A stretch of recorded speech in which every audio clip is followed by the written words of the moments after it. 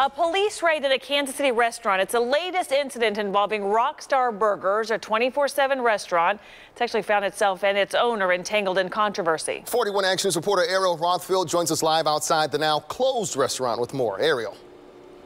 Kevin and Krista, earlier today, we watched as the crime scene unit with the Kansas City Police Department left Rockstar Burgers holding computer hard drives and other materials after they searched the restaurant and the floors above.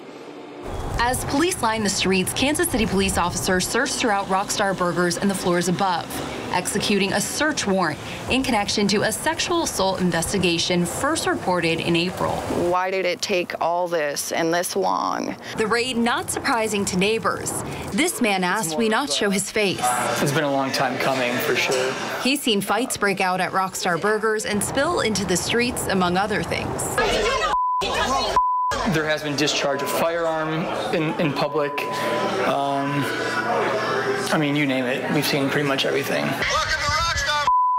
Since various videos surfaced on Snapchat, most of which we cannot show, there have been protests demanding the restaurant be shut down. There was something happening in our backyards that we had no understanding of the gravity of. Last week, police arrested owner Brian Smith, and Platte County prosecutors charged him with second-degree domestic assault and armed criminal action for allegedly beating up his ex-girlfriend. And just before that, Smith abruptly announced he was closing the 24/7 restaurant for good. In a way, it is a victory because no more girls hopefully will be hurt in the same fashion there. Now, as police review the evidence collected, neighbors hope their street will return to normalcy once again. It finally gives us all a chance to just move forward, just focus on positive things.